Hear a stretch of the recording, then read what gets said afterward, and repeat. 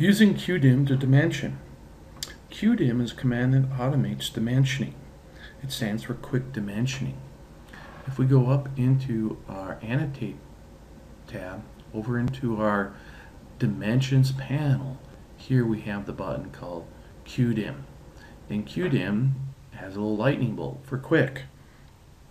And so what we're going to do is pick on this, and it says select the geometry to dimension. So I'm going to window across the whole thing, crossing across the whole thing, and you can see I have a bunch of dimensions.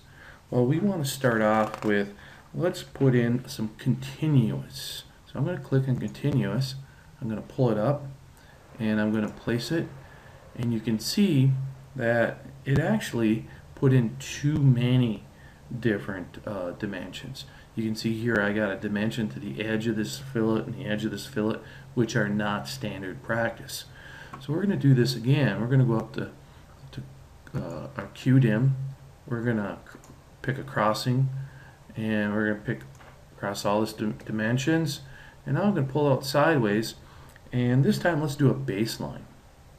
I click on baseline, and I'll pick, and you can see that down here that I got a baseline all coming off this bottom datum, but you can see that I have a lot of different ones, some going to the beginning of the fillets, and even down here kind of hard to see what those are all about, but we have too many of them. So what we have to do is we have to use the edit option in these. So what I'm going to do is erase these, and we'll go back and redo this. Alright, so get rid of all those. Now let's get this set to go. Oop, I just saw there's a little line down there. Let's get rid of that. Alright, now we'll go up into our Annotate. We're going to go to Quick Dimensioning. I'm going to select with a window crossing everything in there, hit enter, and right now I'm in the baseline. I'm going to switch that to before I go to continuous, I'm going to go to edit, and when I go to edit, it now puts a little point marker where all the different points is calculating from. If I click on them, I'll turn object snap off. If I click on them, they go away, and I don't need the measure off the bottom here all the way across the dimension, right? So I can come in here and click. It might be a little hard to see. I got two X's there, but one is the USC icon. But now I don't need to measure to the beginning of the fillet or the beginning of the fillet here, nor do I need the center point of the fillets. All I want to measure to is those 3 points. So now I'm going to hit enter to exit. Now I come up and you can see I'm in the baseline. I'm going to go back to continuous, click on continuous, place it up here, and there we go. Now we have a good looking continuous or chain dimension.